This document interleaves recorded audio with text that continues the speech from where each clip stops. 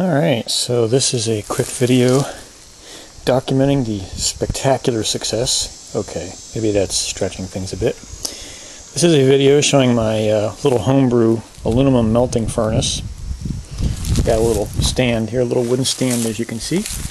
This is made out of a popcorn tin, one of the larger ones. Inside of the popcorn tin, we have poured a special blend of concrete, fire clay, perlite, sand, stuff like that.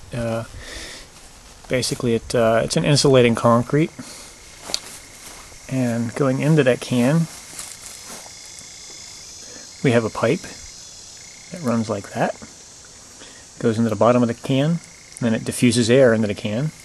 It's run by an old hairdryer. We ripped out the heating element, and we basically put a DC power supply, and we're shoving voltage through it to get as much air as possible being pushed through this like a bellows.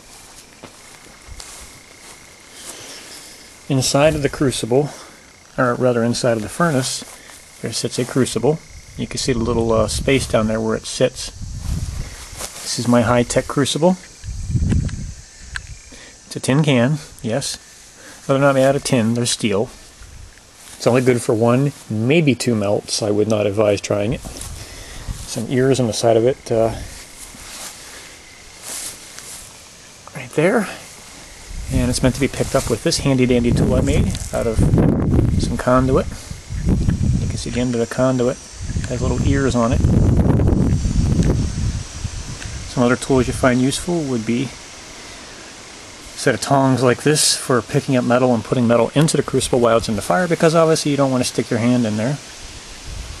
And a spoon for collecting dross, and I'll show you what that is in a second. Today I was trying out a new fuel source. Instead of using charcoal, I was using fuel pellets.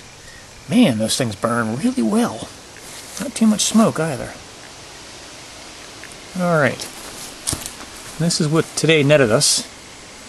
We tossed in 7 aluminum cans and 1 small aluminum hard drive bracket, maybe the size of your hand, really thin stuff, not too much metal in it.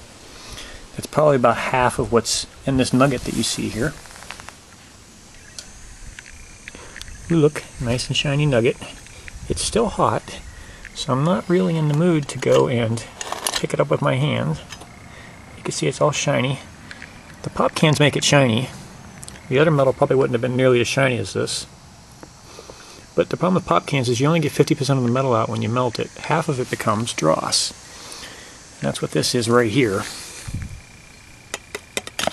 It's just this really crappy mix of paint and dirt and grease and solvent and other materials that are mixed into the can that we just don't really need. So there we have it. And just for the record, it usually takes about 100 pop cans to make a decent sized brick, from what I understand. That is a brick that you would build a house out of. So that takes a lot of pop cans to make 1 brick of aluminum. Anyway, that's my fun documentary.